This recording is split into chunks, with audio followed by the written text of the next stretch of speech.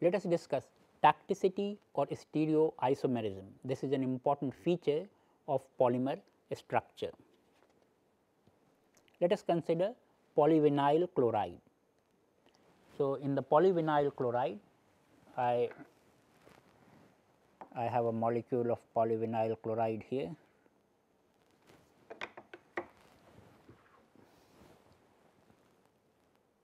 Let us say, and we can see that all the way I have made the model or the way I have drawn the structure here, all chlorine atoms are appearing on alternate carbon atoms. One carbon atom has both the hydrogen atoms and the other carbon atom has one hydrogen and one chlorine atom. So, the way the structure is made here, all the chlorine atoms are appearing on one side of the carbon-carbon backbone. So, all of them are appearing, let us say, on the left. If I am following along this line, all of them are appearing on the left. This is called, this kind of a structure is called isotactic.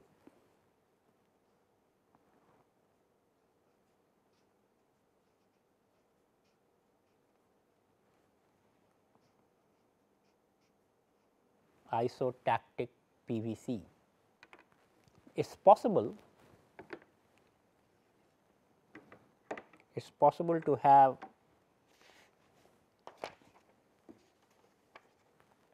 chlorine atoms not on the same side, but on the alternating sides. So, here is the model.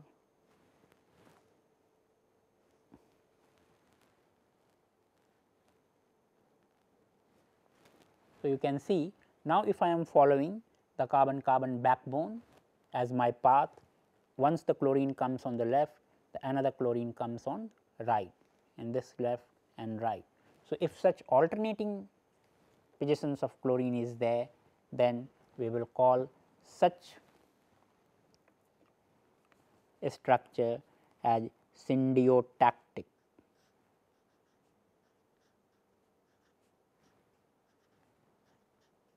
This is a syndiotactic polyvinyl chloride. So, we have isotactic, we have syndiotactic. You can imagine that you can also have some sort of random arrangement of chlorine molecules. So, it came on the left here it is coming on the right, the next one still comes on the right, then it goes on the left. So, if there is no such particular order, then this is called atactic.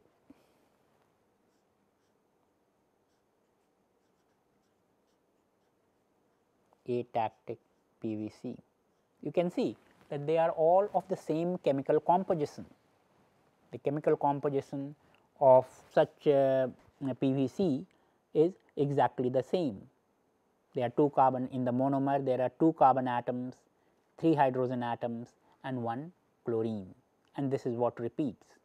So, 2 carbon, 3 hydrogen and 1 chlorine is the fixed composition of this PVC, but still the structure of atactic, isotactic and syndiotactic are different in this subtle way. Another thing is that if I take this syndiotactic molecule, I cannot just by, you remember that we had rotational degree of freedom. So, that is called conformation. So, if I think that if I just rotate this, so and to bring it on the same side,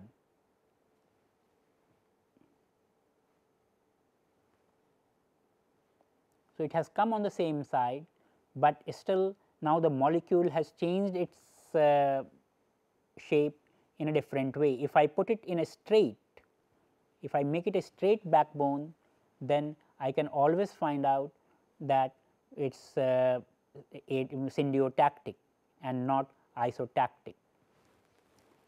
So, the configuration or the tacticity cannot be changed by simply rotation or changing the conformation of the molecule. Whatever its conformation, a syndiotactic molecule will remain syndiotactic. The question is how to form these different configurations or different tacticity. So, Ziegler and Natta actually attained or achieved this success in trying to obtain different kinds of polymers, the atactic, isotactic or syndiotactic, depending on the control of catalysts, and these catalysts are called the Ziegler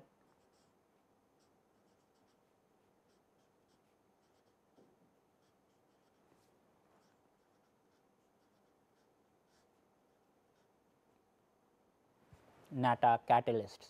So, different catalysts give you different kinds of tacticity, and the 1963 Nobel Prize in Chemistry was given to these two scientists for this achievement.